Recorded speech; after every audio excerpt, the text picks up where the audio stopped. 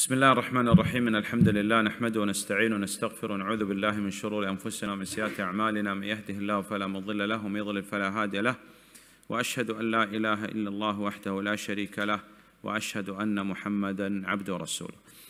ذكر المؤلف رحمه الله تعالى شيئا مما يتعلق بالعتق، يعني تحرير الرقاب المملوكة من العبودية الرق إلى الحرية. نعم. بسم الله الرحمن الرحيم. And then after this the author he spoke about al-itq, and al-itq is the emancipation of those slaves who are owned and in slavery and freeing them so they are free. الدين الإسلامي عندما بعث النبي صلى الله عليه وسلم كان الدخول في الرق كثير، فالدين الإسلامي ضيق كل الطرق في الدخول للرق ولم يبق إلا طريقين، وفتح أبواب كثيرة للخروج من الرق. هذا فيه أن الدين الإسلامي جاء لإغلاق هذا الباب إلا في أضيق الصور. نعم. When the Prophet sallallahu alaihi wasallam was sent and the religion of Islam was established and revealed, there were many different ways for which people would be brought into slavery. And Islam came and abolished all those ways for a person to become a captive or a slave, except for two particular ways. And at the same time, Islam placed many ways and many causes for a slave to be emancipated and freed from slavery. And this shows that Islam came to abolish slavery except in two very restricted situations. وأمر بحسن التعامل مع العبد حتى لا تقول له عبدي. And also Islam ordered with treating the slaves properly and well, to the extent that a person is not allowed to call his slave عبدي. إذا تعدى السيد على العبد، تعدى السيد على العبد، مثلا قطع له طرف، العبد بهذا التعدي يكون حر. هذا مما جاءت به الشريعة. نعم. And also, if the master or the owner, if he violates the slave or transgresses him or cuts off something from him, then this is a cause for the slave to become free. نعم. يذكر العلماء رحمهم الله تعالى في كل كتب الفقه حتى في منهج السالكين. نعم.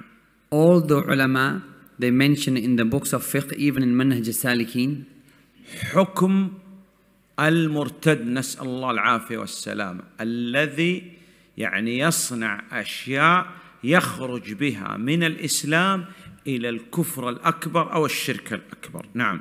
The ulama in the books of fiqh, including in Manhaj Salikin, they mention the ruling of ar-ridda. And ar-ridda is apostasy, meaning a person who is a Muslim and he does a certain action which is shirkun akbar or kufrun akbar, and therefore leaves the fold of Islam. May Allah protect us. نعم. وهي أربع أشياء. And يعني these are إجمالا. And these, generally speaking, there are four matters. القول، a particular statement. كأن يسب مثلا، يسب الدين، يسب الرب، يسب النبي صلى الله عليه وسلم. For example, if a person insults the religion, insults Allah, subhana, insults the Messenger sallallahu alayhi wasallam. الثاني الفعل مثل السحر. And then secondly, certain actions like magic, black magic, sihr. الثالث الاعتقاد، مثل أن يعتقد أن أحد يعلم الغيب، أو أحد بعد النبي صلى الله عليه وسلم هو نبي أو رسول عليه الصلاة والسلام. And then third, certain beliefs, like if a person believed that other than Allah has knowledge of the unseen, or that there will be a prophet after Prophet Muhammad sallallahu alayhi wasallam. نعم. الرابع الشك، كأن يشك في أن النبي صلى الله عليه وسلم هو خاتم الأنبياء والرسل عليهم الصلاة والسلام، أو يشك في رسالة النبي صلى الله عليه وسلم. And the fourth cause of apostasy, ar-ridda, is doubt, meaning if a person doubts whether the Prophet sallallahu alaihi wasallam is the final messenger or not. نعم.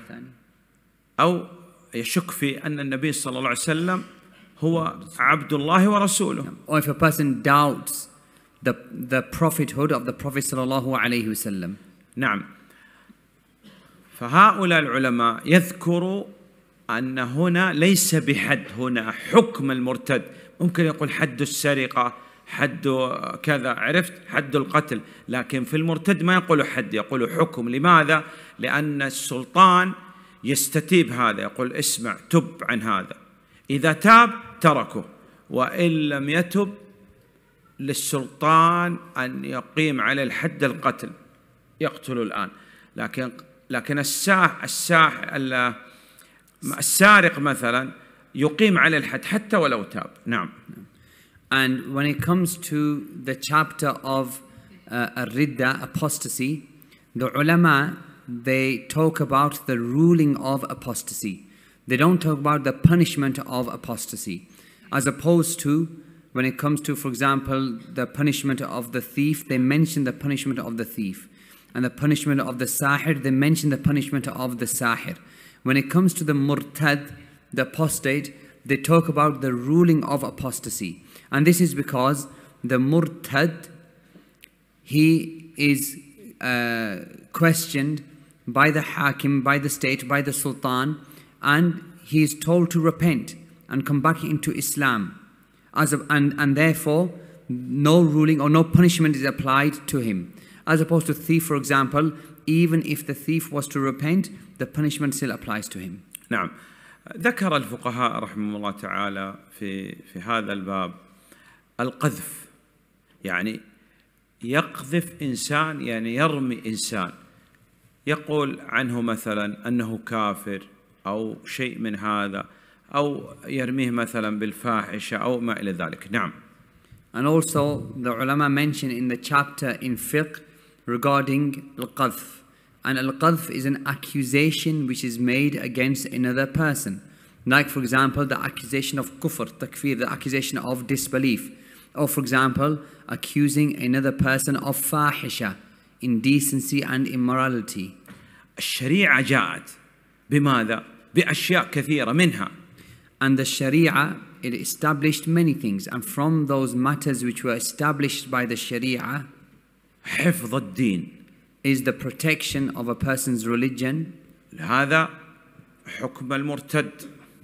And this is with regards to the hukm of the murtad. حفظ العقل, ولهذا منع الخمر. And also protecting people's intellect. And this is why khamr has been forbidden. حفظ العرض, ولهذا ما يمكن أن تتكلم في عرض إنسان، لو تتكلم يرفع أمرك للقاضي، القاضي يقيم عليك الحد. And also to protect and make sacred the honor of people. And this is why it is not permitted for a person to violate the honor of another person.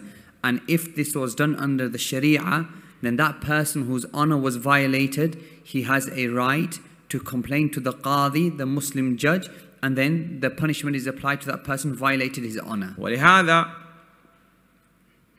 لو شهد اثنين من الشهود على إنسان أنه قتل آخر، السلطان ينظر في هذه القضية، عنده صحة الشهود، قد يضرب عنق هذا القاتل.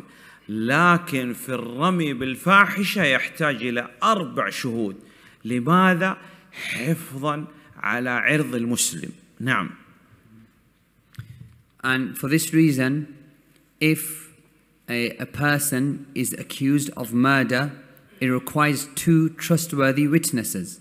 And if those 2 trustworthy witnesses are found, and then the state or the ruler looks at the judgment and analyzes the case, and they found that person to be guilty, then the Islamic punishment is applied with 2 trustworthy, reliable witnesses. However, when it comes to an accusation of a zina, of adultery, 4 witnesses are required. 4 trustworthy, reliable witnesses. Why? Because this accusation, it relates to the honor of a person. And that honor has to be sacred and protected. حفظ المال. And also the Sharia, it established and it came with the protection of people's wealth. كيف نحفظ المال؟ And how is the wealth of the people protected? عندنا القاضي ينظر في حال بعض الناس. نعم. الصغير والمجنون. ماذا يصنع القاضي؟ يأخذ الأموال التي عندهم يحافظ عليها أو يعطيها من يحافظ عليها. مال من؟ الصغير والمجنون، لأنه ما يحسن التصرف في ماله. نعم. And also the Sharia, it came with the command to protect the wealth of the people. And how does the Sharia protect the wealth of the people? That the ruler or the Qadi has a right to control the wealth of certain groups of people. And that is the one who is young and the one who has a mental disability. Because both of these groups of people, they don't know how to look after and spend their wealth. And so in this case, the state or the Qadi is able to control their wealth or give power of attorney to people who will be guardians over their wealth. تمام. هذا قسم. So this is one section. القسم الثاني. The other section. عندنا بعض الناس يدخل في التجارة. There are some people who enter into business and trading. ويخسر. And maybe they lose. ثم يدخل في تجارة ثانية ويخسر. And then enters into another business deal and then loses. تجارة ثالثة ويخسر. Another business deal, a third one, then loses again. ديون الناس يطالبوه بمال. And then the debts and the loans are building up and the people are requesting from him to repay the debts. فماذا يصنع هؤلاء؟ يرفع أمر هذا إلى القاضي، يقول فلان يلعب ويأخذ أموال ولا يسدد. نعم. فماذا يصنع به القاضي؟ القاضي يحجر عليه، يعني يمنع من التصرف، لا يبيع لا يشتري لا يتاجر. نعم. And so this person who is taking on debts and failing in businesses and his debts are growing and people are requesting for the loan to be paid back and he's not paying the loan back, what do? They go to the Qadi, the Muslim judge, the Muslim court, and they raise a case against him. نعم. And they say that this person, he is taking people's money and it's a game to him and he's not paying the money. So here the Qadi has a right to enforce an order upon that person, like an order of insolvency, and take control by force of the wealth of this person. بعض الناس لا يرتدع إلا بالسلطان. And this is because some people, they do not desist except by the power of the law. ولهذا لو تعلم أن هناك حتى في هذه الدولة تعلم أن بعض الناس يخطط لتفجير، لتخريب، لقتل، لابد تبلغ عليه. إذا لم تبلغ عليه أنت شريك لهذا، لأن التبليغ عنه هذا في مصلحة الكل. نعم. And this is why in this country, if you know of people who are planning violence or to blow or to bomb certain places, it is an obligation upon you to notify the authorities regarding that person. And if you do not notify the authorities regarding this person who is planning these activities, then you are an associate of his in this action. Why? Because this person being prevented from this level of violence and bombing and indiscriminate killing, this is for the benefit of all of us. قال وماذا عليك؟ هو يقتل كفار. And if a person said, but why is it your business? Let him kill the non-Muslims. الذي تراه اليوم هو ما يقتل الكفار، يقتل المسلمين. يفجر في المساجد. Because if you look around you and if you listen and if you watch these cases, you will see that these people are not killing non-Muslims. They are killing Muslims. It is the masajid which are being blown up. لماذا؟ And why? لأنه هو يعتقد أن هؤلاء كفار أصليين وأنتم مرتدين. هو يعتقد هذا دين. نعم. Because this person believes that as for the non-Muslims, they were non-Muslims by default. But as for you people, you are murtadin, you are apostates, you have left the fold of Islam. فالأولى قتل المرتد قبل قتل الكافر الأصلي. And this is a deen, this is his aqidah, this is what he believes. And he also believes that the killing of a murtad, i.e. me and you, comes first before the killing of the kafir asli. ولهذا لابد تفهم من هو المرتد. And this is why we have to understand and study who is a murtad. أي إنسان يصنع أي كبيرة عنده مرتد. So it isn't the case that any individual who commits a major sin now becomes an apostate like what these people think. إذن يا أخواننا لابد نتعلم. And for this reason, our brothers, we have to learn. لأن لو تتعلم ترفع الجهل عن نفسك وعن غيرك وعن إخوانك ولا تقع هذه الإشكالات. Because through learning and through knowledge, you are removing ignorance from yourself and you're removing ignorance from others, and therefore these problems do not occur. ثم أن المؤلف رحمه الله تعالى ختم بباب الإقرار.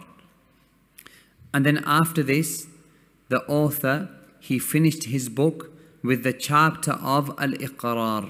ختم بهذا الباب تفاؤلا أن الله سبحانه وتعالى يختم له بالإقرار بالشهادتين، ومن كان آخر كلام لا إله إلا الله لم يبق بينه وبين الجنة إلا الموت.